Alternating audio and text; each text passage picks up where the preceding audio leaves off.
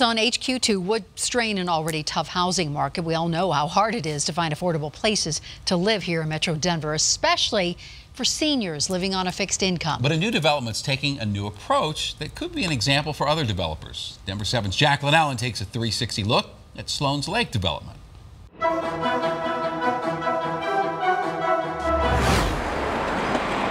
It's one of Denver's fastest developing neighborhoods, Sloan's Lake. I remember when this area was just the hospital and the lake, and now it's definitely gotten a lot different. But many here worry different means, well, out with the old, in with the new. People just keep coming into Denver. Let's take a 360 view of the changes at Sloan's. Since it went from St. Anthony's to Slow High, let's face it, not everyone can keep up as rents go up and up and up. 10 years ago when I first moved here was $450, one bedroom. Now it's $865, and they're not through yet.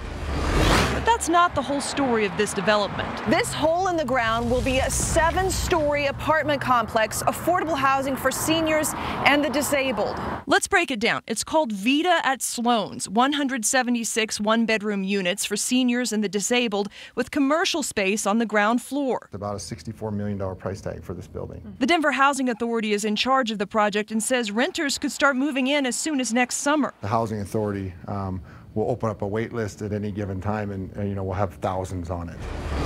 We kind of had given up hope. Now, from Monica Armijo's point of view, Vita at Sloan's is hope. For 2 years, her mom has been trying to move to Denver from Longmont to be closer to her, but they can't find an affordable place. And then we're sent on a wild goose chase, thinking, oh, this is going to be it. And then we get there and they're like, no, the rent is $1,000 or $2,000. That's affordable, but it's not for seniors. And so I was excited about this project. Here, rent would be capped at 30% of renters' income. Getting to the heart of the issue, though, affordable housing only makes up 18% of all this new development at Sloan's, and demand is unlimited. But it's a start and an example to other developers it can be done.